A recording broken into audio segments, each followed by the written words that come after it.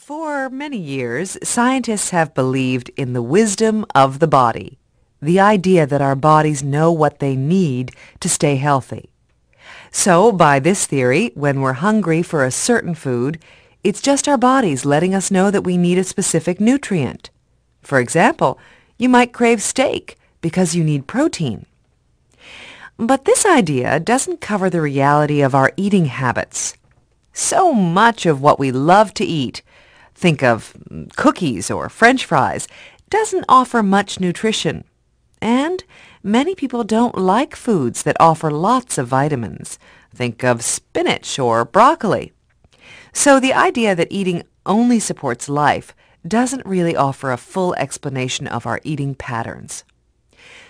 For a long time, there was a lot about our eating habits that was not fully understood by scientists. But in the last few years, new studies have given researchers more information. One discovery is that humans are born loving sweetness. On its first day of life, a newborn baby will prefer sweetened drinks to unsweetened ones. Sugar can even block out pain. Doctors have found that babies won't mind the pain of a needle for an injection as much if they are given some sugar beforehand. Then there are sour tastes. It's often surprising how much young children love sour flavors. Think of how many kinds of candy for children with really sour flavors there are. Lemon, sour apple, and so on. Candy companies must have realized this a while ago, but it was only recently that science confirmed it. A study found that children between the ages of 5 and 9 years old actually enjoy the flavor of concentrated citric acid, and citric acid makes things sour. In contrast, bitter flavors are mainly appreciated by older adults. Children and pregnant women usually dislike bitter tastes.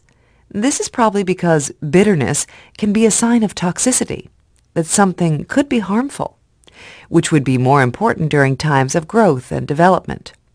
However, as people get older, they often develop more of a taste for foods with a little bitterness. Scientists think this could make sense because foods like broccoli or dark chocolate, both of which have a slightly bitter flavor, usually also contain antioxidants that help fight diseases like cancer. So, there are similarities in taste preferences, but then why are our individual preferences so different? One explanation is that our preferences are shaped by our flavor experiences at a very early age, including before we're born. For example, one study found that if a pregnant woman drank carrot juice late in pregnancy, her 6-month-old baby liked carrot-flavored cereal more than other 6-month-old babies. Another area of difference involves food cravings, intense and specific desires for a certain food. Scientists now believe these are also probably more related to childhood and culture than to some kind of biological need for vitamins.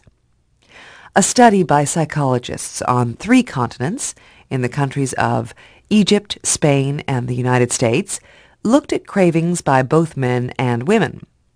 Before the study, one assumption was that women universally crave chocolate. However, while the study found that women often crave sweeter food than men, there were differences regarding chocolate. In Spain, both men and